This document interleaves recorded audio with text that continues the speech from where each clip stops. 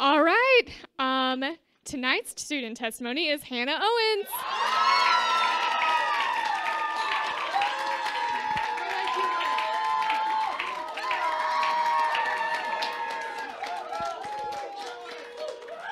Yeah, we love Hannah.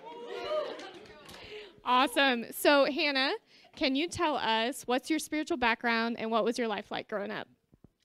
Yeah, so I grew up in the church. My family was Christian, so we went to church every week, and I thought that because I went to church every week and that my family was Christian, that's what being Christian meant, but I never really had a real relationship with God. So tell us how you came to faith in Christ. What did that look like?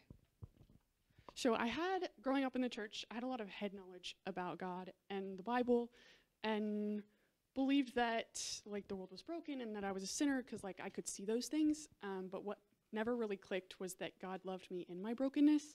So I had like a really hard time when I was younger, just like never feeling like I belonged anywhere and like nobody really knew me.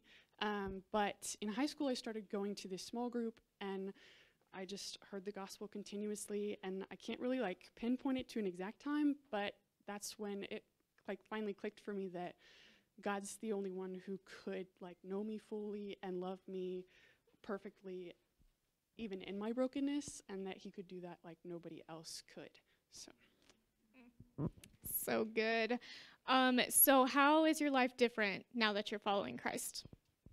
So I made that decision when I was in high school, but I didn't really have any like direct discipleship, and so I didn't really know what to do with the decision that I had made.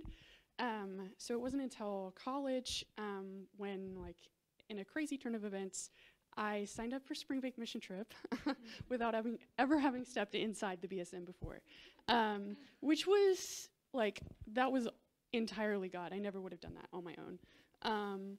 But it was amazing, and I got plugged into the BSM, and I got plugged into an amazing church, and was suddenly surrounded by like so many people who loved and followed God daily, and they taught me how to do that. So, praise God.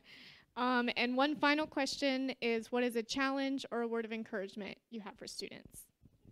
So a challenge that I have is just if God is like leading you or pushing you towards something, just to be obedient to that, because he can do amazing things if you're just obedient to his will. So awesome. Well, thanks so much, Hannah.